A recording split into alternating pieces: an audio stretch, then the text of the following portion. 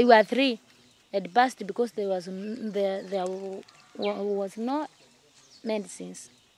That's why they burst away.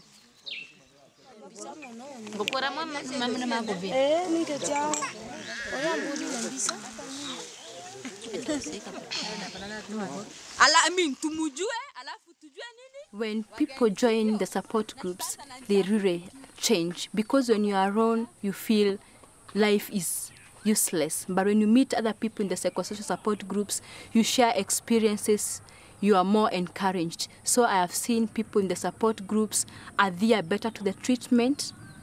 They are able to go public and share about their experiences, and they look more happier by being in the support groups.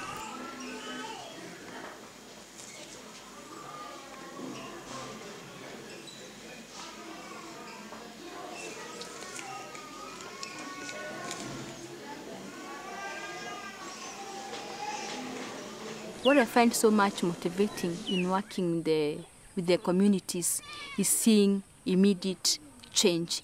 You see you've put some smile in somebody's face. Somebody who was feeling so hopeless, somebody who was even having suicidal attempts, and you're able to cancel, you're able to see this person really, you have transformed his whole life. I think that's what gives me the spirit to work day and night for the program. At the same time, especially for the women, you see a woman is so happy having an HIV-free child.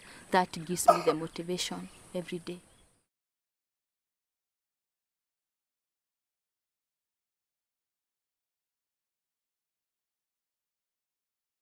Ne transmettons pas le virus HIV à nos enfants. Rejoignez-nous sur bornhivfree.org.